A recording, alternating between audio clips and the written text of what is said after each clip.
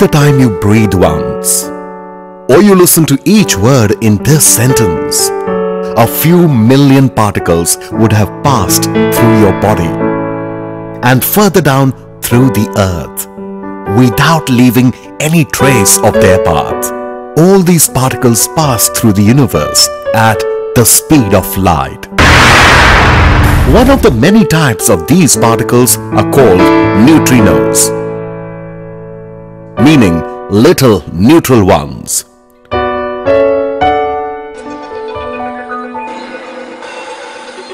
To get an insight of neutrinos, we need to travel back to the beginning of this universe. Developing our understanding of the universe we live in has taken many years, with many twists and turns in the story. Scientists believe that this universe was created in a powerful explosion called the Big Bang about 14 billion years ago.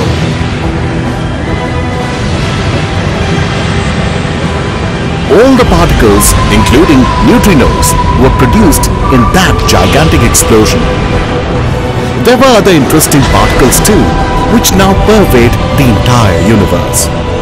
We all are always curious to know about our existence. So how could neutrinos help us to understand our origin? To better understand neutrinos, we need to know what the objects around us are made of. All things that we see around us are made of atoms. An atom consists of a nucleus containing neutrons and protons. Electrons go around this nucleus. An electron is an elementary particle. By elementary, we mean that they cannot be divided further. Scientists have discovered that electrons have two cousins, similar in behavior but heavier. They are the muon and the tau. Like the electron, neutrinos too are elementary particles. But unlike the electron, which has a negative charge, a neutrino is chargeless or neutral. Neutrinos are denoted or represented by the Greek letter nu. They come in three flavors, namely electron neutrino, muon neutrino and tau neutrino. This fact is of significance and we shall go into depth later on. Actually, neutrino is the second most abundant particle in the universe. The most abundant particle being photon, the quantum of light. Although neutrino is present in the universe in such large number, till recently we knew very little about their properties, how they interact and so on. This is because it is very difficult to detect and study neutrinos. They hardly interact with matter. Unlike most other particles, neutrinos are able to escape from dense regions such as the core of the sun. And neutrinos are also very important for our life itself, because if there were no neutrinos, sun will not shine. This is what makes them of interest to scientists. Neutrinos are abundantly found in nature, as the sun and similar stars and supernovae produce millions of neutrinos every second. They are also produced as a result of cosmic rays interaction in our atmosphere. They are also produced in radioactive decays and in other man-made processes like nuclear reactors and particle accelerators. Neutrinos were initially thought to be massless. However, recent experiments have resulted in groundbreaking discovery that neutrinos change their flavor as they travel, and this changing of flavor is termed as neutrino oscillation. Scientists know that neutrino oscillations can take place only if neutrinos have mass. This property of neutrino oscillations is of great importance in using neutrinos to probe the universe in particle physics, cosmology, astrophysics, and also to probe the core of the Earth in geophysics. This study of neutrinos is important and exciting because they are one of nature's fundamental particles of which we know little about. There are other mysteries in the universe that can be answered by using neutrinos as probes. Post the Higgs boson discovery, popularly known as the God particle, scientists look towards neutrino experiments for clues to understand the complexities in the universe. Many countries have taken initiatives to set up experiments to study neutrinos. The Super Kamiokande Neutrino Observatory in Japan hosts one of the prominent experiments. It was here that a neutrino oscillation was proved and was subsequently awarded the 2002 Nobel Prize. Sudbury Neutrino Observatory in Canada is similar to the Super Kamiokande. The Gran Sasso Lab in Italy is the largest underground laboratory in the world for experiments in particle physics, particle astrophysics and nuclear astrophysics. They run many experiments, including neutrino physics, in their underground lab. The Ice Cube Neutrino Observatory, or simply Ice Cube, is a neutrino telescope constructed in the South Pole. The detectors are optical sensors inserted deep inside the Antarctic ice. When neutrinos interact with molecules of water in ice, they produce signals which are picked up by the detectors, and these are then studied. There are still other experiments like MINOS, Diabe, etc., each one trying to understand the different aspects of neutrinos. The experimental field of neutrino physics is now moving into a phase where decisive and high-precision experiments are needed. It is in this context that an initiative began to take shape a few years ago, leading to the idea of an India-based neutrino observatory, or the INO. Now that we have a brief idea of neutrinos, let's take a look at the history of neutrino experiments. Neutrino research is not new to Indian scientists. In fact, the first ever cosmic ray neutrino was detected in an experiment at Kolar Goldfields in a deep underground lab in 1965. However, since the neutrino field has become very exciting area of research, the Indian scientists are thinking of starting a new laboratory, underground laboratory somewhere to study neutrinos again. This is one of the biggest high energy physics project, or you can say biggest experimental project in the country right now. So let's understand how we can detect neutrinos at the INO. The primary aim of the neutrino detector in INO is to study the atmospheric neutrino oscillations. It will determine the neutrino mixing parameters precisely and also address the question of neutrino mass ordering. The chief feature of this detector is that it can distinguish between neutrinos and antineutrinos. About a kilometer of rock is needed to filter away cosmic rays so that the detector can become sensitive enough to detect the neutrinos. Only neutrinos and some very energetic muons can penetrate more than a kilometer of the Earth's rocks. So, neutrino detectors are mostly located under a mountain or in a mine so as to filter out cosmic rays. After surveying several sites, the West Bodhi Hills in Theni district, about 110 kilometers from Madurai in Tamil Nadu, has been chosen for this project. Geological, seismic and environmental factors all favor this place. The proposed lab is under the mountain and will have 3 interconnected caverns that will house the 3 main experiments, besides areas for services, electronics, control room, etc. A 2-kilometer long motorable tunnel will connect the caverns to the outside of the mountain. The flagship experiment of the INO project is a massive 50 kiloton magnetized iron calorimeter or ICAL.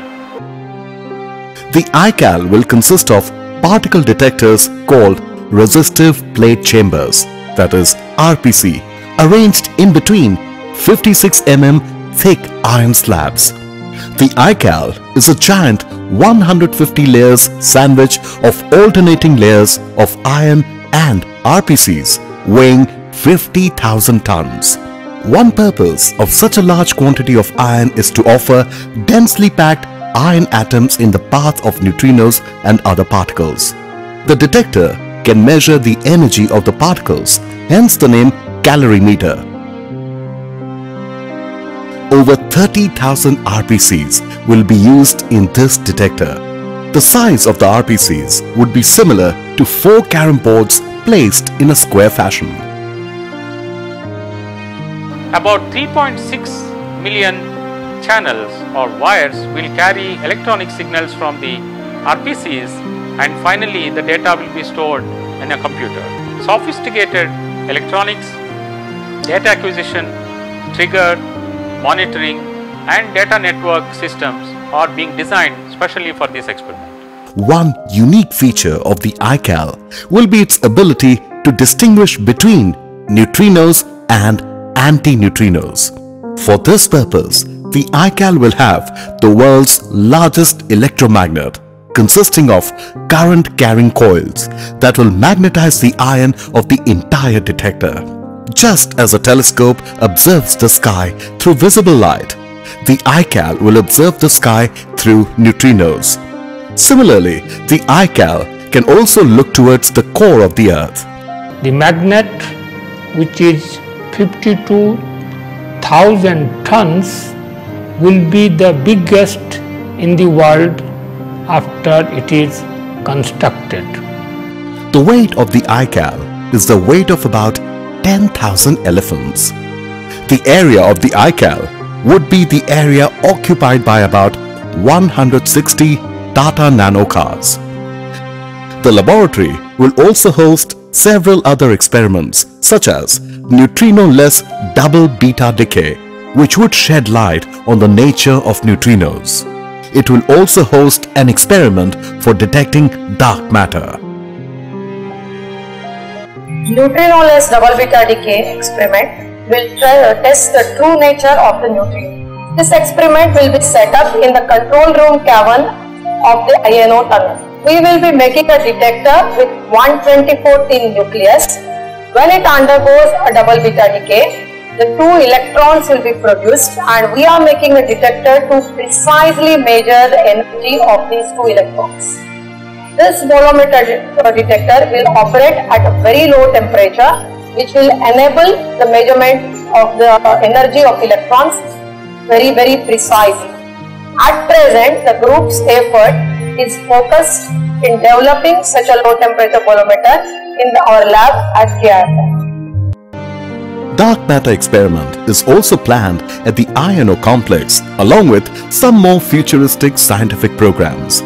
The INO will not only be a neutrino observatory. In the long run, it will host other experiments related to geology, biology, among others.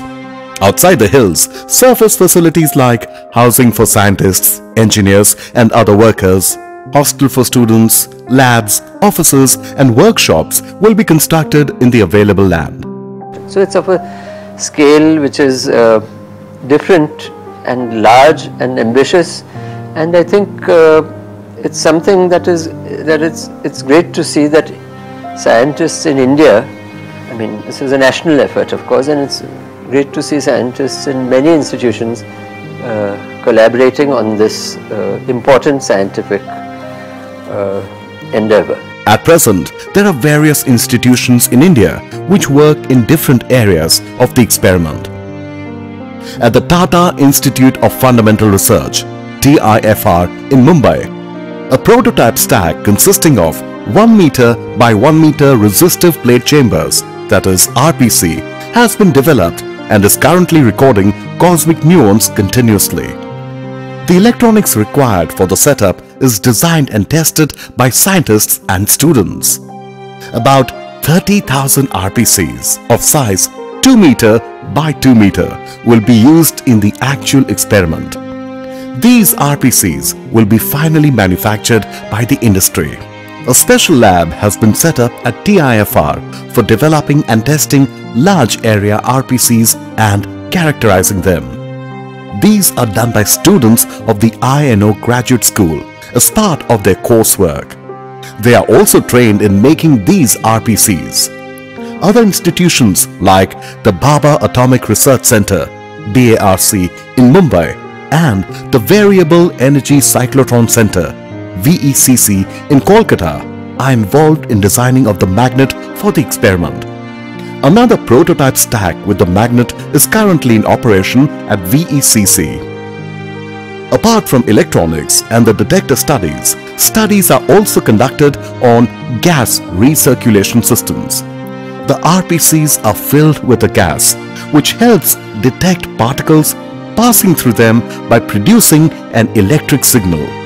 Thus, the gas mixture is a crucial component in the detector. The RPCs have gas inlets through which the gas enters the detector and gas outlets through which gas exits the detector. The gas that comes out can be further purified and recycled by an efficient gas recirculation system. At TIFR, various activities related to the development of a gas recirculation system are being undertaken. Simulation. We are going to build 50 kiloton of these detectors, and to build it we have to be sure that what our physics goal, this detector will satisfy that physics goal. And to know that, we need to do the detector simulations. Simulation studies are needed to optimize various parameters chosen for the detector. One can get a real feeling of working with the detector itself even before it is built. Simulation studies require a lot of understanding on the theoretical foundations of the subject. The groups at TIFR, HRI, IMSC and SINP are actively involved in this area.